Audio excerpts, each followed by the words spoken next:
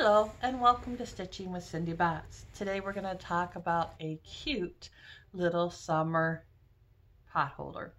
Now I bought this really cute mermaid material as a fat quarter from the Dollar General, and they had this really nice scale type waves ocean color also.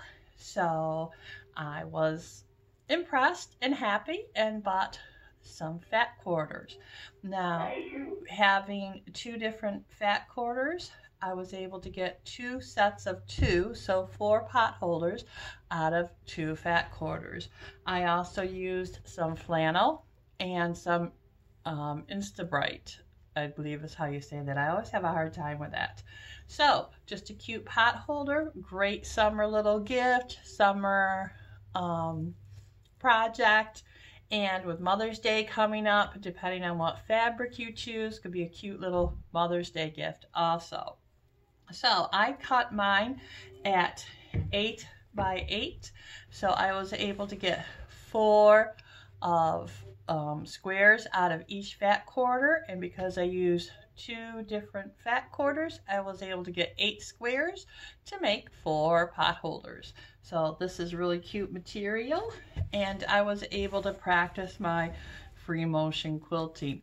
Now for me, I am not the best free motion quilter, and I am still definitely practicing.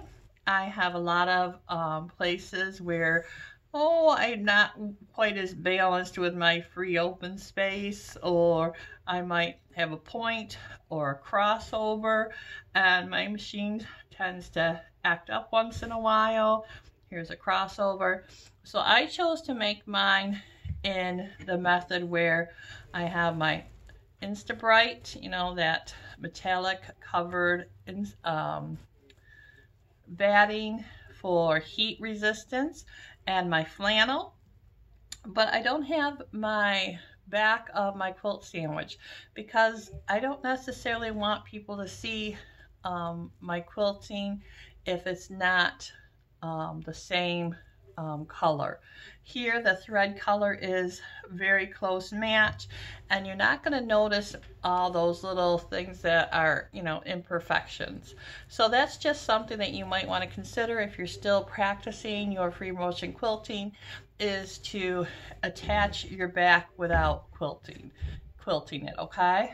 So here I have my square, and I trimmed off the extra batting, and I've made a little bit of a tab, just folded a rectangle in half, then folded those raw edges in so it's a quarter of the size it was, and I just attached it in the corner. Now if you attach it all the way here at the pointed part of the corner, you are going to have a lot of bulk there to turn around. So what I do is I usually just take my finger, my thumb, and make a measurement that way, nothing fancy, and then I just turn this over like this and pin it there, and then I'm able to just sew it and not have all that bulk in the corner, okay? So that's just a little trick there.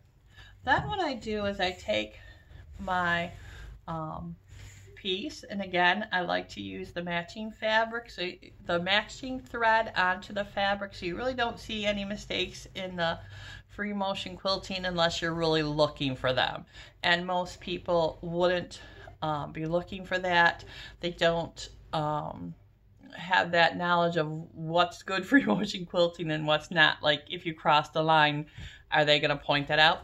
Typically not, unless they're another quilter, and then hopefully they have the grace to know that you're learning, you're practicing, and what's the big deal. All right, so this is directional fabric, and so is this. So when I put them together, I do want to make sure that I have the direction the way I want it. All right, now if you put it this way, you know, it's not the end of the world, but I did want my scaly things to go like they were her scales of the little mermaid's tail there. So it's just a matter of pinning that or clipping that together and sewing. Now because I'm going to be turning this right side out, I want to use a little bit wider than a 1/4 of an inch seam. I chose to go a little bit wider. As you can see here, it's not 1/4 of an inch, it's more like a half. Now that's up to you, but I like to give myself a little extra sewing room.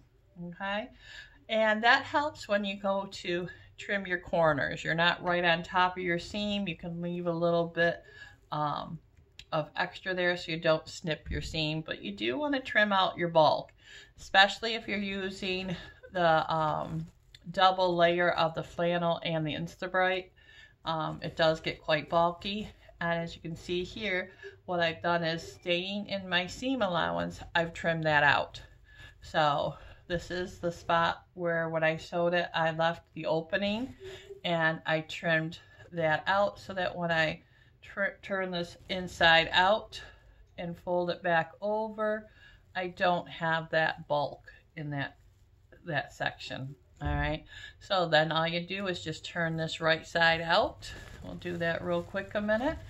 And after you've gone ahead and trimmed out those corners, you will find that it's much easier to get a nice shape in your corners. It's not as wild and funky there. So let's just turn this out, inside out. These are a nice practical gift for someone, and I find it's good practice for that free motion quilting. Now, if you wanted to draw lines and just do regular quilting on it, that's fine. If you wanted to trace a stencil, that's good too. It's just a nice way to feel like, oh, if I make a mistake, I didn't waste my $12 a yard quilt store fabric. And you know, as you practice things, you do make mistakes. Things aren't maybe 100% like you wanted them. So here's our little handle thing. As you can see, it pops out nice. Now, some people use a little chopstick. Some people use that little purple thing. You can use an unsharpened pencil, something to really get in that corner and push that out. Again, since you've trimmed that, that does help with getting a nice corner. Okay, so here's our spot that we left open in our seam. And again, we trimmed that out so that's not super bulky. And all you're going to do is on that seam line is fold that back. You're going to take your clips and clip that in place when you're happy. You can iron it and press it. You can finger press it and line it up real nice and do your top stitching. Now, I usually use my 1/4 inch foot and do my top stitching that way. So it's a cute little project. I hope you have fun and practice that free motion quilting. I know sometimes stencil work, following the line can be, you know, a little challenging. Again, it just takes practice. But you can do a lot with your stencils, make flowers and different things using different shapes, combining them. And this is a cute, inexpensive way to practice those quilting skills and have a nice little Mother's Day gift, or, you know, teacher appreciation, end of the year gifts, giving the teacher something homemade, something practical and something they can use, doing that summer motif for the barbecues and things. Great idea. So thank you for stopping by and happy quilting. Bye-bye now. Please like and share. Appreciate it. Bye-bye.